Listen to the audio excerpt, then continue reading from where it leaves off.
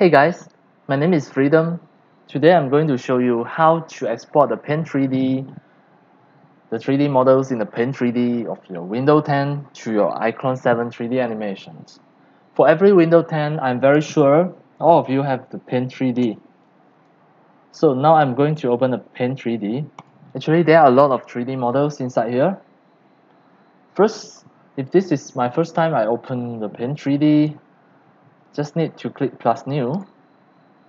Then here, you click the 3D view. Actually, this is just a 3D plane for you to draw here, but don't touch any of the brushes here. You can see here you have a 3D library. In the 3D library, you can search whatever you want. For example, I search a tree and try to see is there any trees here. Yes, there's really a lot. If I search the car, yes, you see so many cars. All of these 3D models, you can get it for free at here. So now I'm going to do a demo. I choose one of the car that I want first. For example, this one. Oh no.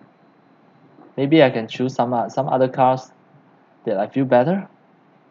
Let's say if I want this, just double click it.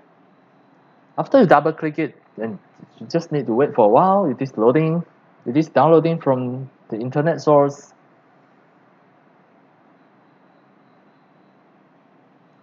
Now, you can see this 3D model already here. Next, I'm going to export it out. I should export it this way. So, click the menu. Next, click Save As. Save as a 3D model. Here, you can choose FBX. As demo, I will just export it out on my desktop. It should appear here. So I just need to click Save. Now the FBX file is here. I double click and check with my 3D viewer. Now, and just have a look. It is perfect, you can see. This car is perfect. Wow, so now, just close it. And this is my iClone 7 3D animation. I just need to drag in the FBX file.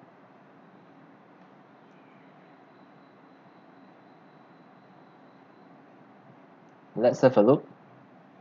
This object contains 54 meshes. Would you like to break up the meshes into subprop? This one I select no, because I just want the prop. And where is the prop now? Press F. Maybe it is too small. I press R to increase the size.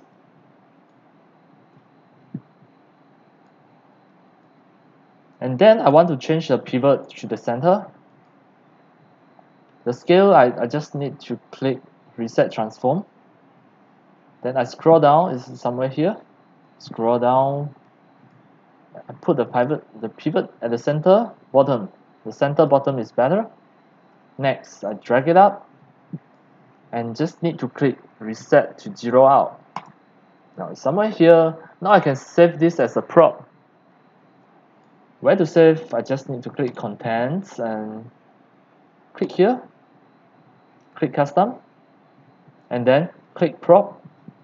I'm going to click plus. Then it automatically will save this as a prop. Now this is a car 01. Next time I still can repeatedly use this car. Just need to drag out the prop. This is an iProp. And you can open the location and just save it to a location that you want. You just need to right click and click Find File.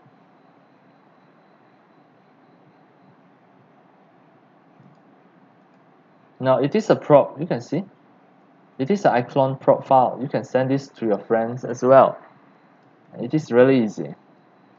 And that's all for today about how to search from the 3D library, from your Paint 3D, then export to your iClone 7 3D animation. I think I want to try to find more. Maybe I click 3D library again. You can type any of the keywords here, for example, dinosaur. Just have a test, see whether can you find any of the models that you want, and this is really awesome. I like it, the 3D library. Thank you for watching. If you like my video tutorial, if you feel all these tutorials are very helpful to your 3D animation and game developing, you can subscribe to my YouTube channel and also turn on the mini bell and select all so that when next time I publish a new video tutorial, you receive a notification immediately. See you in my next video. Enjoy and happy animation.